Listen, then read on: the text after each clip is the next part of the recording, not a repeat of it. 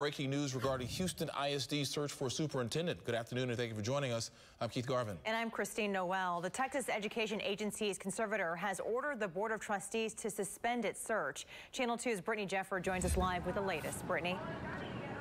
Yeah, we've learned that that directive was signed and sent out early this morning to board trustees as well as to the interim superintendent. Now, this, of course, comes after a nearly 2-year search to find a permanent replacement.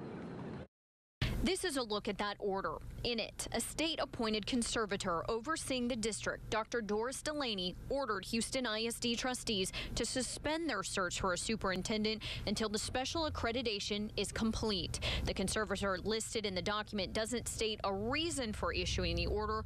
The letter reads, "I am directing the Houston ISD Board of Trustees to take no further action regarding the selection of a new superintendent until the board receives written authorization from the conservator to resume the search activities." This is more in an ongoing ordeal to find a permanent superintendent. As we've reported, the district has been looking since 2017. In October, Dr. Granita Latham took over as interim superintendent. Now, although the board voted to replace her, they later rescinded that vote, and Latham still holds the position. Board member Jolanda Jones weighed in on the letter, saying she wasn't surprised the board received it and says she hopes they'll follow the directive. I hope they follow what the letter says. I'd hate for us to be taken over.